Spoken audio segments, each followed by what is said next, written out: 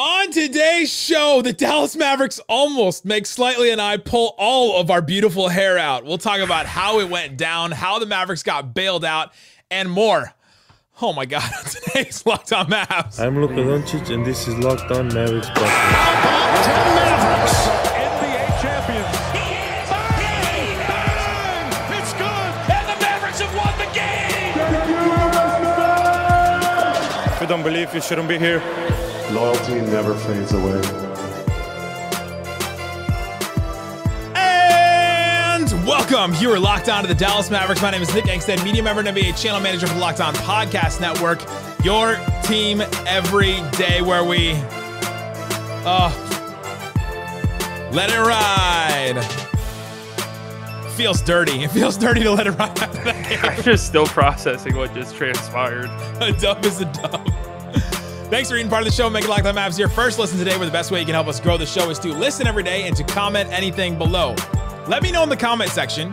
I want to know if you feel more good about the win or if you feel more bad about how we got to this point with the win, because I could go either way with this one. Let us know in the comment section. And joining me, the post-game prodigy. What you got for me, Slightly Biased?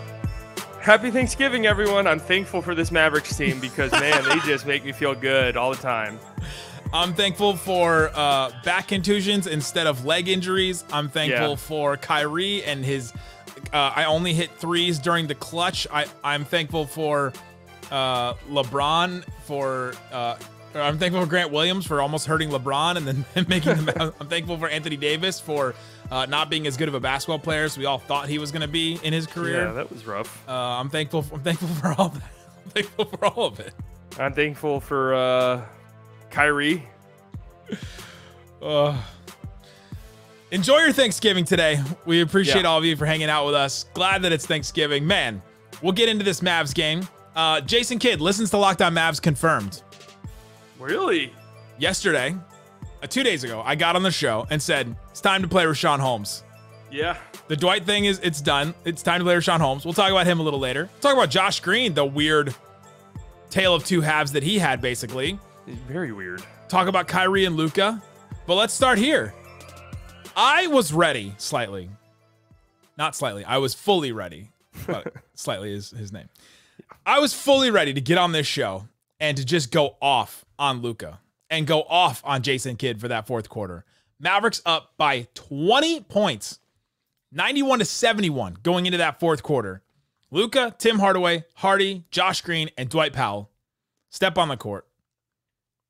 And the Mavericks then slowly but surely miss 11 shots to start the quarter. Jeez. They don't score a field goal. They only score 2 points. They don't score a field goal until the 4-minute and 17-second mark in the fourth quarter. This team that is the second best offense in the league, that has a top 5 player, that considers himself a best player, that many of you, that you probably consider the best player in the NBA, to go that long in the fourth quarter and to not score.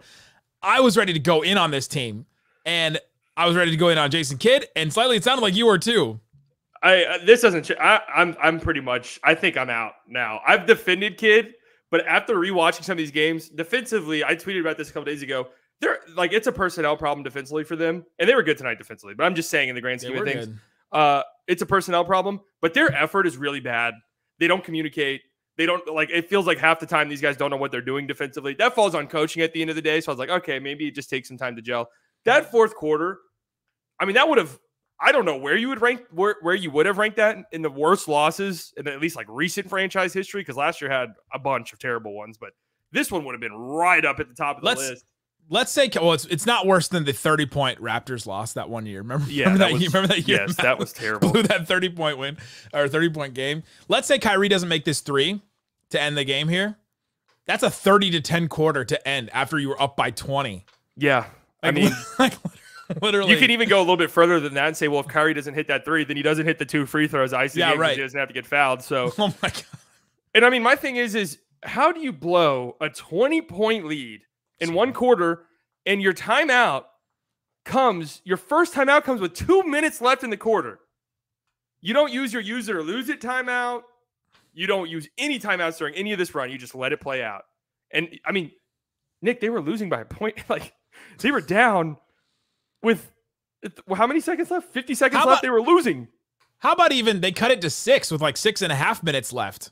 And you think, all right, let's slow down here. And this has been my thing with Jason Kidd for now 2 years fully with Jason Kidd. The reason why this exists, I'm not playing, I'm watching, just like you guys, is because I asked him after a post game one time, said, what's your thought process between like calling a timeout to stop a run and letting them run through it and stopping the game in some way? And he just said, I'm not playing, I'm watching, just like you guys. Basically saying he doesn't affect the game, which makes me then think, okay, well, you're not like a soccer coach. You're not Ted Lasso out there that just like throws the players out there, maybe calls some set pieces here and there and calls it a day. Like, this is basketball. Coaches actually have an impact on the game. You can change things. You can, I think you can motivate players. I think you can do all that. And Jason Kidd plays hands off on all that. That was me swiping my hands together, like washing my hands. I was not slapping.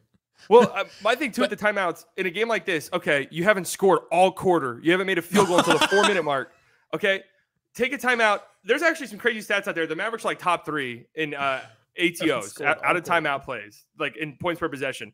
Hey, we need to stop the bleeding. We need points. We need to see the ball go through the hoop because we're just missing shots. They started the quarter, they were just missing shots, and it is what it is. Then as the quarter progressed, it was Luka's dribbling the basketball for 22 seconds, and we are taking the worst shot you'll ever see. Call a timeout, drop a play, see the ball go through the hoop. Okay, we stopped the bleeding. We have a point. Right. Let's just play defense to get out of here with the W. The second time back-to-back for the Lakers. They're up 20 in the fourth quarter. Yeah. Put them away. And they look tired. I wrote down at 4 minutes and 40 seconds left in the third, I wrote down Lakers look tired now. That's when the Mavericks went up 20. Yeah. And then Lakers called a timeout because they were, the run was really going for the Mavs there. The Mavs coming out of timeout forced a shot clock violation. I was like, oh, this game's over. Yeah. Like, they're down 20. The Mavs just forced a shot clock violation. Everything's going for the Mavericks. Lively's out at this point. We'll talk about him, obviously, a little bit later. And then I was like, okay, well, that game's done. And then to start the fourth quarter, you just get like beat down and chipped away and chipped away and chipped away. And Luka doesn't get to scapegoat any of this either. He was awful in that fourth quarter. 1 of 7 from the field, missed all 3 threes, got to the free throw line, hit 4 threes. So at least he scored what percentage of the points is that? He scored 31% of all their points in the fourth quarter. Yeah. Had an assist for the Kyrie 3 that he hit. And it wasn't like he was turning the ball over either. He wasn't like making terrible passing decisions. He wasn't like trying weird stuff. He just was making bad shot decisions. Yeah. And it was awful offense. And he doesn't get to escape that. If the Mavericks lose this game, I would have put a lot of it on Luka. Oh, this would have been like delete all social media apps if you're like a big time Luka defender after this game, because that fourth quarter was horrible. The process was it's shocking because the first 3 quarters it was incredible, very good. Their offense was incredible. He was putting on a playmaking clinic. His passing was unbelievable, setting up teammates. I mean, he could have easily walked away tonight with 15, 16, 17 assists. That's how great his passing was. But the fourth quarter, I don't know what happened. I mean, I'd have to go back and watch. I don't know if the Lakers just turned it up to a level that is unmatched by anyone else in the league when they have it going. He just settled. He just settled for too many shots. And that's the thing with Luka. I feel like at some points, he just settles for stuff. He settles for threes. He settles for the step backs. He hasn't been doing that so much this year, which is why this was so glaring for us. But he settles for that. And you can see he settles in his career sometimes. And you wonder, like, all right, when is he going to kick into the next gear and not settle with his conditioning, not settle with his complaining to the refs? He's like, he said at the beginning of the season, I'm trying.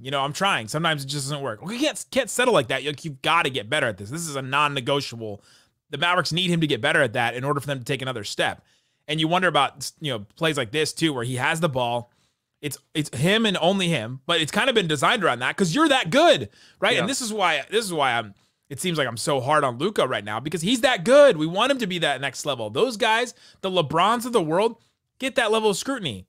Yeah, they get it. I mean, it just happens. And like I tweeted out, or I sent out to the subtexters before the game, I do like a preview. The Lakers are a +9 net rating when LeBron's on the court and a -17 when he's off the court. Jeez. Like, when you're LeBron James, when you're Luka Doncic, when you're the #1 guy still at this point, you get the scrutiny still. And it still happens if he's like that. Man, I was so frustrated with him by the end of that game. And then Kyrie came. We got to go positive now. And then Kyrie came in, hit that shot, And that's what he does, man. He's done it with LeBron James to win a title, and now he's done it with Luka Doncic to win a regular season game in November.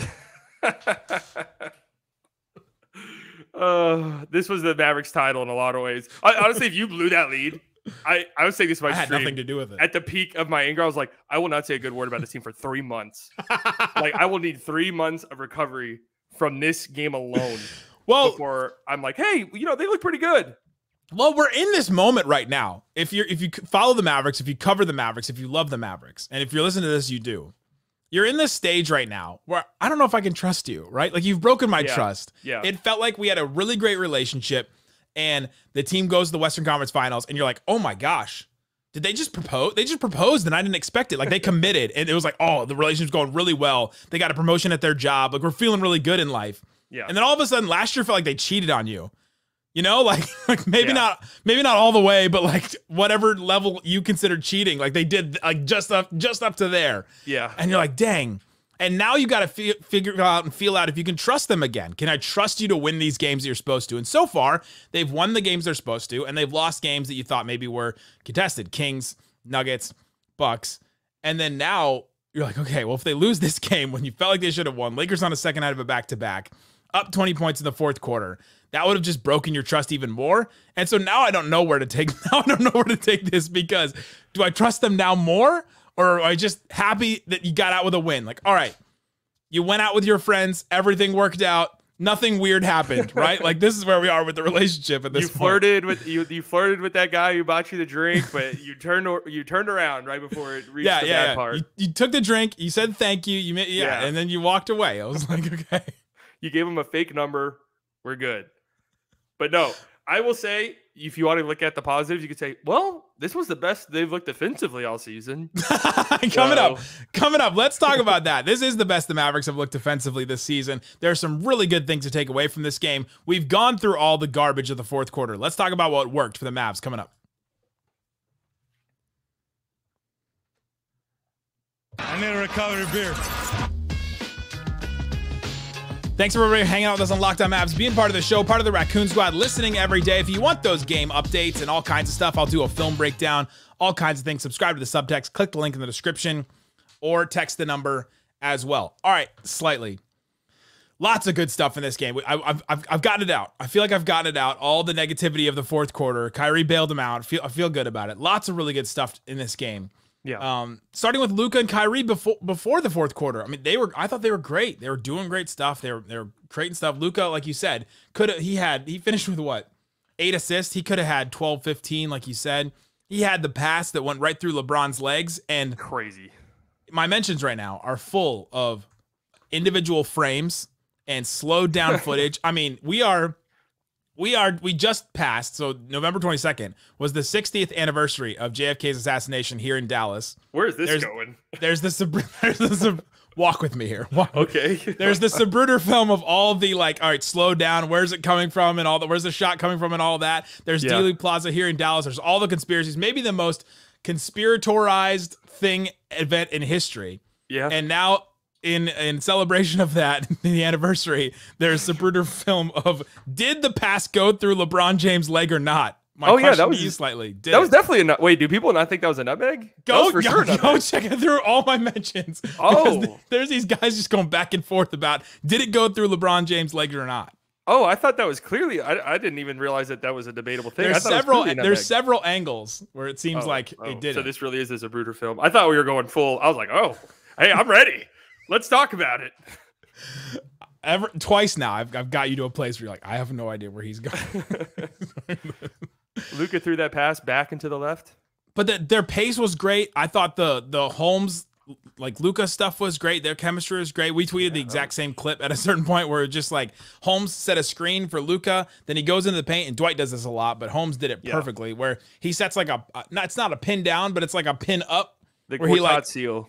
Yeah, right. Yeah, the Quartot seal where he pins a player in the paint so Luka can get around him, and when he turns the corner, he's got a wide open layup. Yeah. And he did that 3 times. Like, that chemistry was really good. Kyrie was aggressive early. Like, we saw really good things at the beginning of this game. Josh Green was good tonight too. This was Josh Green's best game, and then he stopped playing for some reason. But the Rashawn Holmes stuff was shocking. I mean, I got to eat some crow there. Admittedly, because his defense was pretty good too. This is a good matchup though for Holmes. I will say that. Yeah. The size thing, the Lakers don't go small. Like that's just not something they do. No. When AD's out, it's Wood, it's Jackson Hayes. They don't do like a small ball. We're going to space the floor and try to get guys out in space type of thing. So this is a great matchup for him. And shout out to Kidd for recognizing that and playing up. I mean, how many minutes did Richaun Holmes get? 23. And I don't know. Well, he had to play more because Lively was out. Lively got hurt. So the minutes would have been lower than that. But still, I mean, he was really good in those minutes. Like really impressive.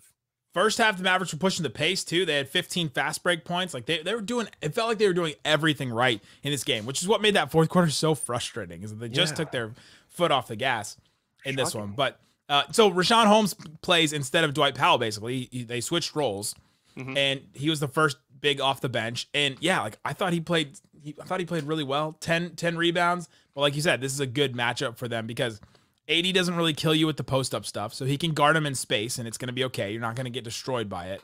Yeah. And then you're switching a bunch of stuff anyway with AD, and you're sending doubles and sending help, so it really didn't hurt them that much anyway.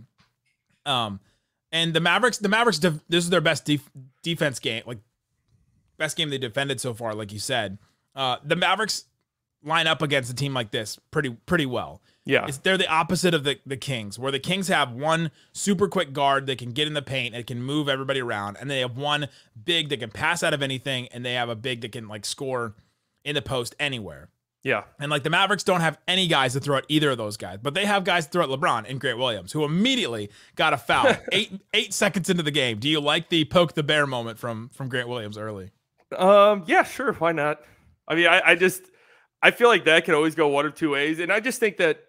I don't know. I guess, like, do we really think LeBron's getting up for that in November? I mean, LeBron's already going to be up. Like, I don't know. That one to me, I just don't feel like that's like a risky poke the bear. But I like it though, and I don't even know what LeBron was bad at. That looked like just a normal.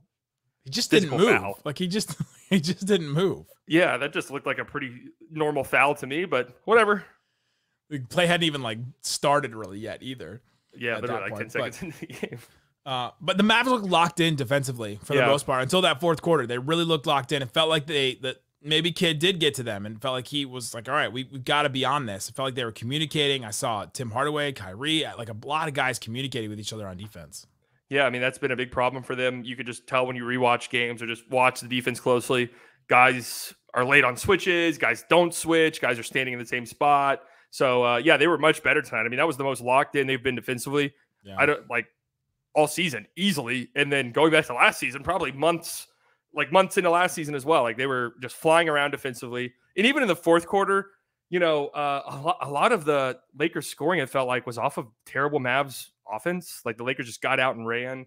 And there were some tough shots there by like Austin Reeves and stuff. So you got to give some props to him. But yeah, great night defensively. So that is a positive, legitimately. You'll take that. You'll take that positive and you'll run with it because you just need to see them start building, right? Like a lot of the beginning of the season is, okay, can they build good habits? Can they prove to themselves they're a winning team? Because at a certain point at the beginning of the season, if you don't prove to yourself you're a winning team, then then you don't believe it at a certain point. Like I'm like the Memphis Grizzlies are kind of in that point right now. We're like, all right, you're 3-11. Do you even believe you can win games this season? And then where does your season end up after this? And so at least they're building good habits, and you've got to show that you at least have some ceiling as a defensive team. That you're all right, we can raise our floor a little bit defending, and then we can have some really, really good moments where we can defend really well. Now, Lakers on a second night of a back-to-back, but that first half still, you get the other team's best stuff until late in the third quarter. Then the legs kind of get tired. Yeah, exactly. No, I think there's a lot to take away defensively here. And then, like you said, I mean, 10-5 now, and this would have been just an excruciating loss. So you get this win, you're 10-5. I don't buy into that you haven't beat good teams narrative too much. The Magic are a very good team. The Lakers are a good team, and you play them at home. That's a tough place to play. They were 7-2 at home going into this game. So yeah, it just feels good. You could look at it and say, all right, we belong. We're winning games. We're winning games we probably lose last year. So we're a different team, even though it just like in the fourth quarter happens. You're like, oh my God, this is the same exact team from last year. Coming up, Derek Lively. We've got an update on him, and we want to talk about Josh Green and some more stuff about the Mavs coming up.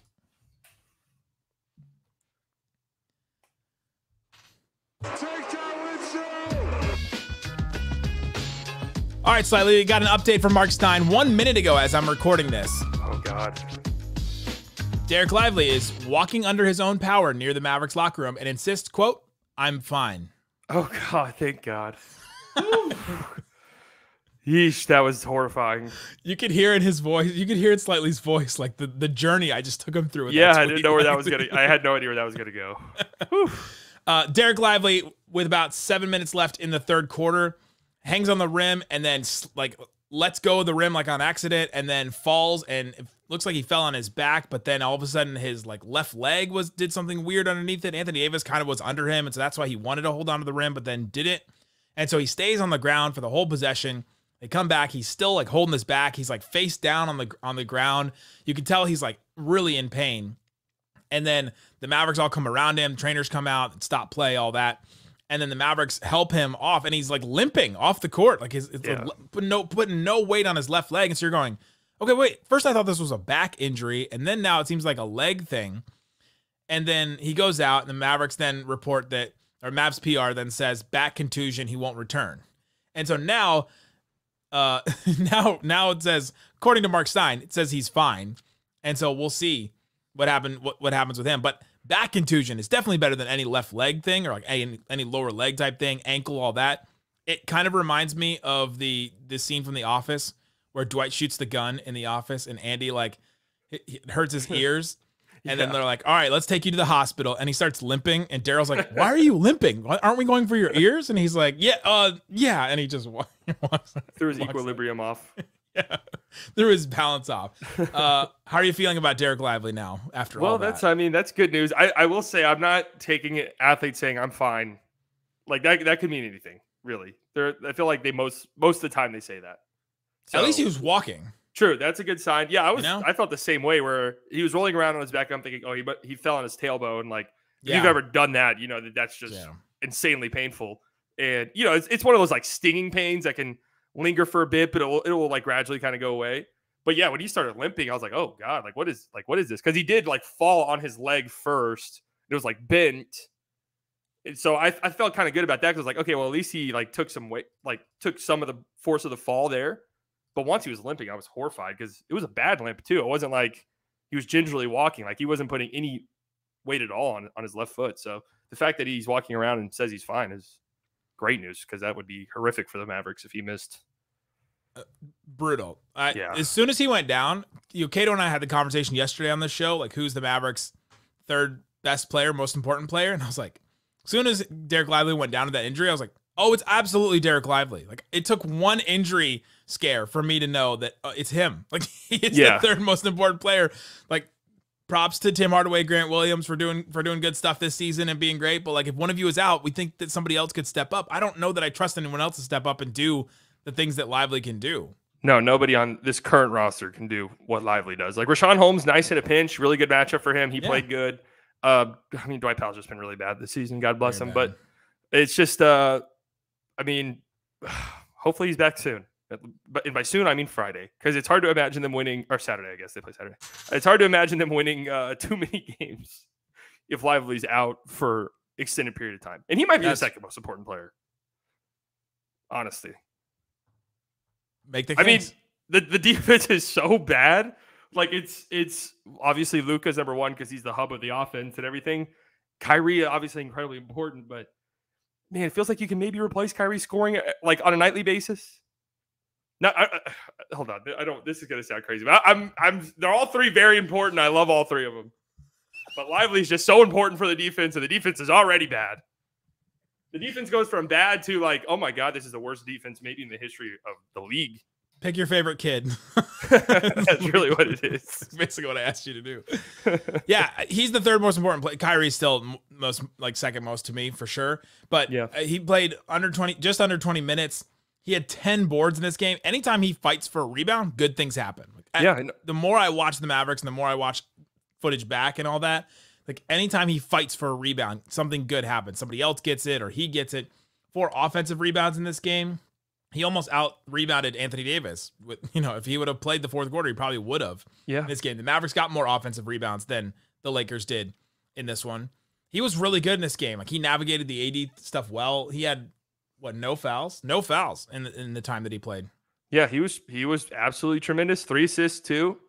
And like you said with the rebounding thing, even if you don't grab the rebound, your transition defense is bad. So that gives your defense a chance to just get back while the other team is scrambling for the rebound. Lively's back there. Your defense is set. Okay, we can try our hardest to defend. Probably won't defend well, but we can try at least now. now we can try. Before we weren't going to try. Now we are.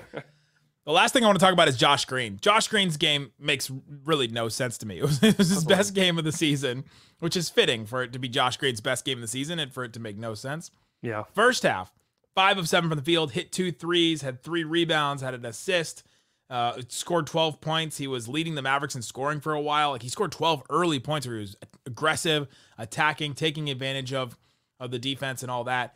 And then he played 2 minutes in the fourth quarter. He played what? He played 7 minutes in the third and didn't really do a whole lot. What did you take about Josh Green's game, and why did Jason Kidd pull him? I thought this was his best game of the season by far. I mean, pretty low bar so far this season because it's just been a rough start. But yeah, he was really good, aggressive, hitting threes, hit a little one-legged fadeaway over Austin Reeves in the paint. That was nice. That was good to see. I'm wondering, because I'm looking at the minutes here in the second half, I'm wondering because Luka played all but 2 minutes in the second half of the game. Kyrie plays 18. I'm wondering if they just wanted to avoid having Josh Green out there with those two. Like that could really be the only thing I can think of, unless you go back and watch and there was like a play or something where Josh Green messed it up and the coaching staff was like, all right, you're done for the game. But I can't imagine what that would have been.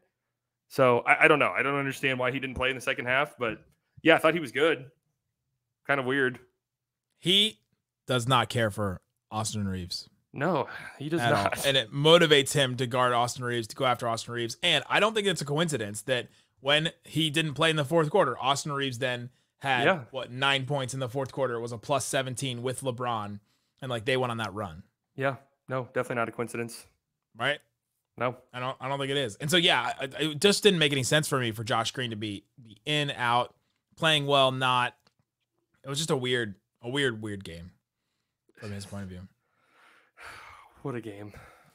What a just I still don't even understand what I just watched in the fourth quarter of that game. It was so frustrating. It was so furious. I mean, when it got to that point, I was like, "Oh my god, they're gonna lose!" Like the whole time, I was like, "It's just a game." Well, they were down. Yeah, whenever the Lakers were up 1, and then the Mavericks missed. I don't remember who missed it, but the Mavericks missed a shot with like 40 seconds left. And I was like, "Oh my god, they just lost this game."